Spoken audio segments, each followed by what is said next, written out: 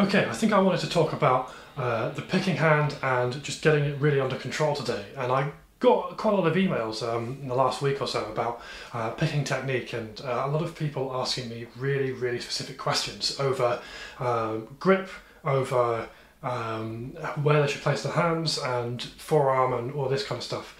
And one of the things I really wanted to say about all of this is that I think a lot of people are overthinking the process to getting a lot better at picking, and I want to go over the real generic way of just improving your technique, and hopefully it'll be useful. So this is going to be a pretty short video.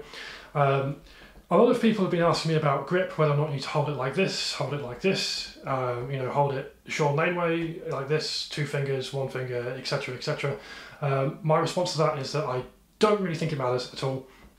There are so many good players who are playing with any one of these particular techniques that I don't think there's any tendency towards one particular grip or one particular style of playing as we get faster and faster and faster. So I'm of the opinion that there's something else going on here, and that your pick grip doesn't really matter that much in terms of really getting that fine-tuned. Obviously, go for whatever you find intuitively easier. So if you do switch your pick grip and you just get better almost instantly, then that's probably the one you want to go for. But that's often what happens with a lot of this picking stuff, is that you find something that works and you improve very quickly. Generally speaking, you should not be spending loads and loads of time slowly building up your picking hand to a really high speed. If you're hitting roadblocks at pretty slow speeds, and by slow speeds I mean somewhere around 140, 150 BPM 16th note mark, if that is really problematic for you, when you make the right adjustment, you will almost instantly be able to play faster. It is not something you have to build up and try and, train your muscles for. It should just be a twitch mechanic. So the thing I want to talk about is like, well, how do we build these twitch mechanics super fast? And probably for the camera going out of focus loads, I don't know why it's doing that. But I just want to show that, and that's why I'm zoomed in a little bit today. And I've got this weird looking demonstration pick. Never buy one of these, by the way. They don't sound particularly good, but they're great for demonstrating some of this stuff. So let's get into it. First things first. It remains pretty obvious, I think, that the less movement you use, the better. If I'm trying to play one string like this, let me just turn that up again. So, and I've got all of this excess motion going on here. If I speed up that, it's not going to be that fast. We want to have as small a motion as possible. However, and this is where a lot of people go wrong, we do not want small motion to be this.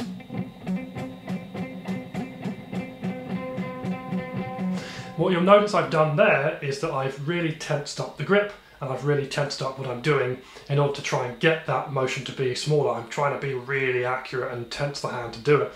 That is the worst thing you can do, because then you're introducing loads of tension into the hand. And these two things are at odds to each other. You can't have more tension in the grip, and you can't have a wider motion. You want a really small motion with a really light touch.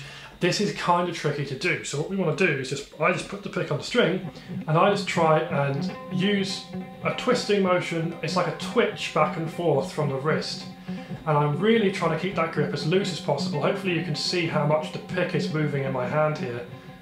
If I slow that down. I've not got a really tight grip on that at all. I'd probably go lighter than that. But I'm still trying to just brush the string. This sounds awful, by the way. I don't know if you can hear how awful this sounds. It's really annoying.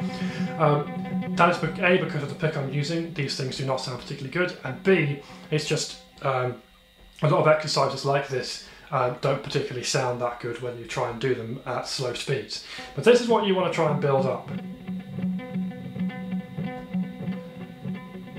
And now I want to make that very slightly faster. Now, if you're trying to do this and trying to relax the grip and you're finding you're dropping that pick loads, that just means you're too deep into strings. If I'm here, you can immediately see I've got too much movement in that pick, and I'm going to drop it very, very quickly. So that's not going to be something we want to do. So I'm just going to try it and keep that really, really light on the end of the string like this. So hopefully you can see that.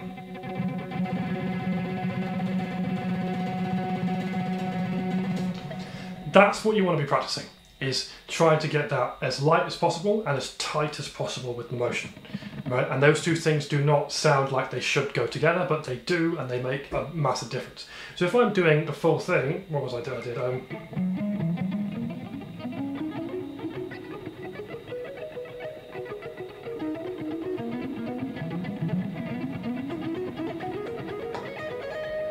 if I'm doing that and I'm practicing it, I want to do it really slowly.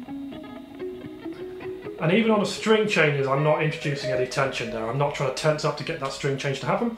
It is just happening as per usual. So we are not trying to do this. Like you see the thumb move there when I was tensing down onto that next string. That is not what you want. You want to keep that grip super light.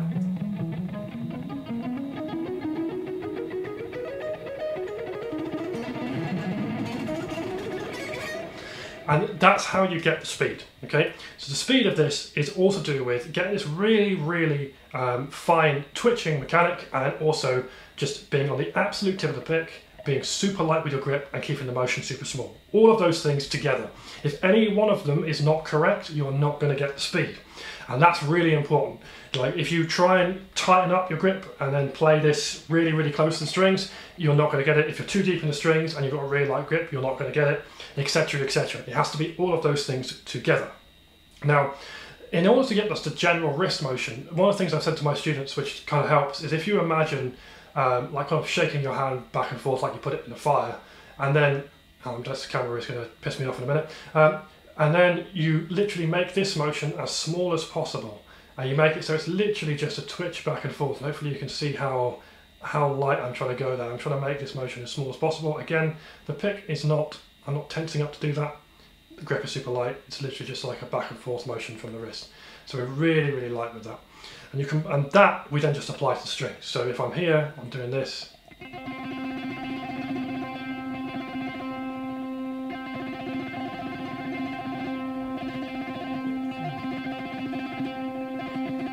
You hopefully see I can keep that max speed and then apply it to the string and take it off, and apply it to the string and take it off. Now, if you find that super hard, that's because your control isn't where it should be yet, and that's one of the reasons why you're having a problem with this.